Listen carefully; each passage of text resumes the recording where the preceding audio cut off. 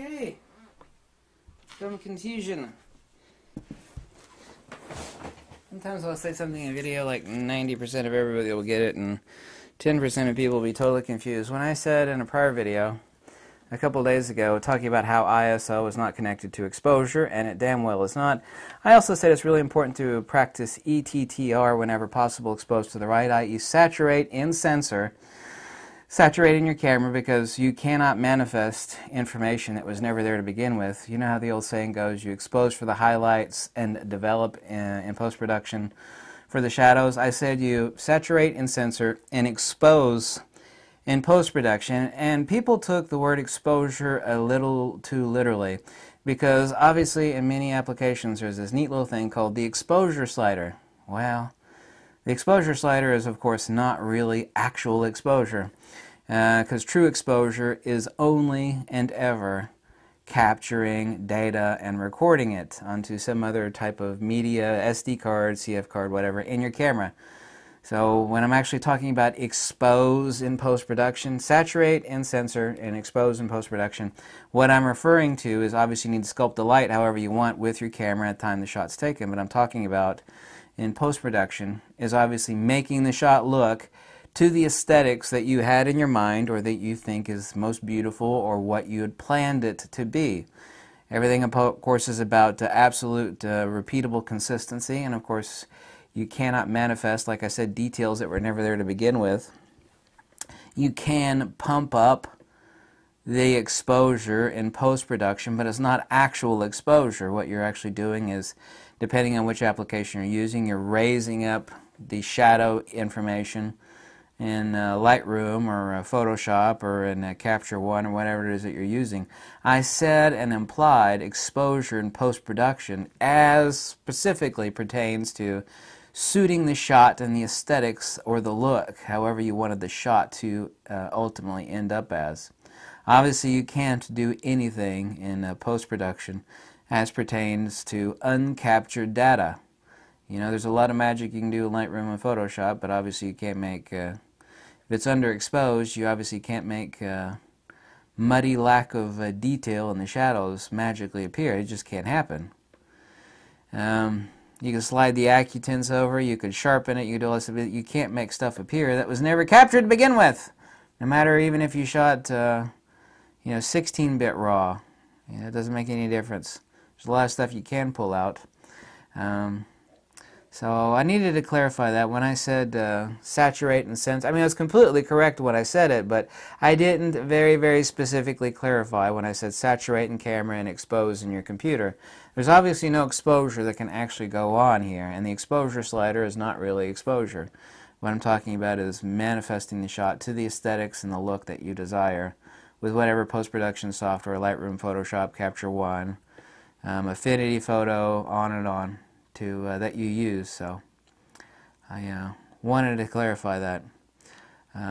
Some other YouTuber, someone told me they told another YouTuber that I said that, and they said I was wrong. I said, well, you should go back and ask them why I was wrong, because there is absolutely no downside to ETTR. I'm not saying that you should blast the hell out of every shot. Like if someone wanted a rim light shot where everything is mostly black, for example, and only one edge of like a building or a person's body is lit.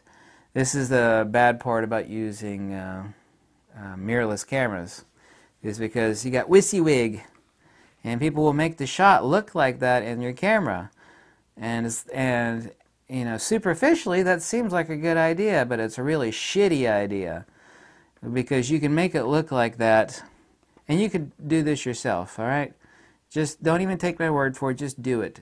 Do a WYSIWYG on your mirrorless camera, make the shot look how you ultimately want it to look, and then capture it, and then do it my way, where you still have the exact same lighting levels, right, where this one edge that you want lit is the same.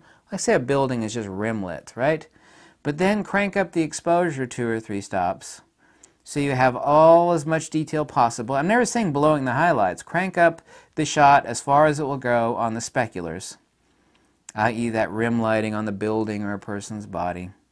Then you have a lot more to work with. You could still make the shot look 95% dark if that's how you want it to look with that rim lighting on the person's body or on a building. but you have all that data there to work with.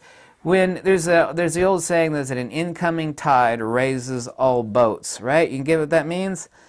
What that means is that this is also a political premise too, that like when you help everybody and you drop money out there, you help everybody. But the point is that incoming tide raises all boats. It raises the big boats and it raises the little boats, right? This is an ancient saying. The same thing is true, it applies to exposure. This is why ETTR is so important. When you raise all boats and give the maximum amount of saturation possible to the shot, then there is much detail there for the highlights as there is, and the shadows would be like the little boats, right? There's not much light there, but when you raise them all, you raise them all when the waves come in. When the water comes in, this, of course, is the metaphor for the exposure. But you can make the shot look however you want, obviously in post-production. This is exactly why no one can prove me wrong. Saturating in sensor and expose, and I don't mean literally expose, because exposure is true recording of detail and information here, but I mean exposure. Make it look how you want in your computer. So this is the clarification from the video from a few days ago. I love that old saying about an incoming, I think it's an incoming tide raises all boats.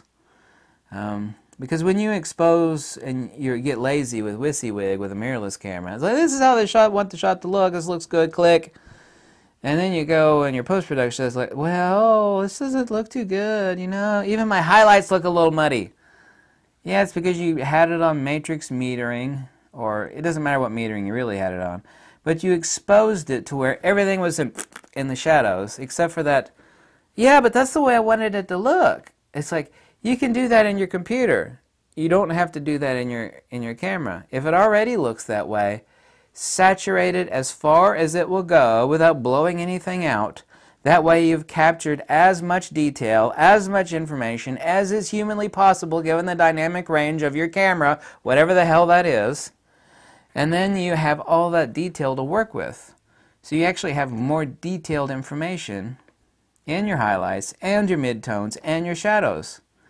Because once you're in post-production, you may want to, expose it this way, but we want to raise the shadows up a little bit. Well, if you did it using WYSIWYG, then the camera didn't really capture many details in the shadows. So when you go and raise the shadows up in post-production, the shadows look like crap and mud.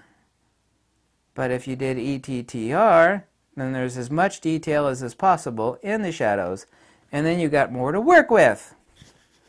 There's no downside to capturing as much information as possible. There is no downside. You obviously need to sculpt the light to however you want it to look, but that doesn't mean you need to expose it via WYSIWYG. Everybody talks about WYSIWYG on mirrorless cameras. I get why everybody loves it, but it is ultimately not good for the very reasons that I just illuminated. Thank you so much for watching. I hope you like these videos. If you do, you can always click the link below, or you can tell me to jump off a cliff. Happy holidays and all that other Christmas-related crap. Peace out, Girl Scout. Oh, this German mineral water is so good. Is he really drinking water at the end of this video? God, that's good shit. Yes, I am.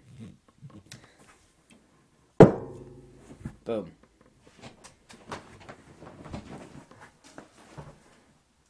Do do do do do do do.